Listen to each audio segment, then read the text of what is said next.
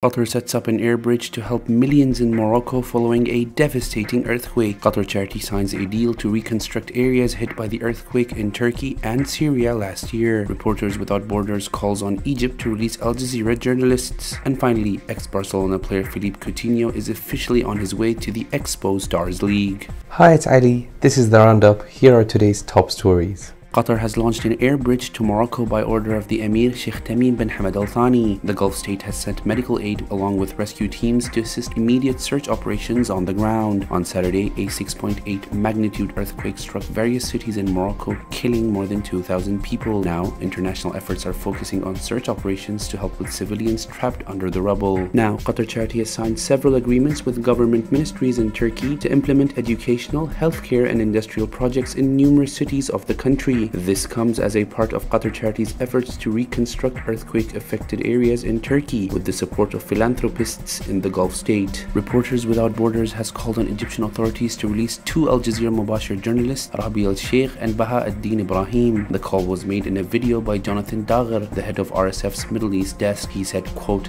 "Their actual charge is their work with Al Jazeera Mubashir." Al-Sheikh was detained at Cairo International Airport while he was visiting family in 2021, while Ibrahim was arrested at the same place in 2020. Both journalists have remained behind bars without trial since their arbitrary arrests. And finally, Brazilian star Philippe Coutinho is on his way to Al Dahail on a season-long loan from English Premier League side Aston Villa. The ex-Liverpool, Barcelona, Bayern and Inter Milan player adds Qatar to an impressive list of clubs he's represented. Thank you for joining us. For more of our stories, head over to our website www.dohanews.co. Have a great day.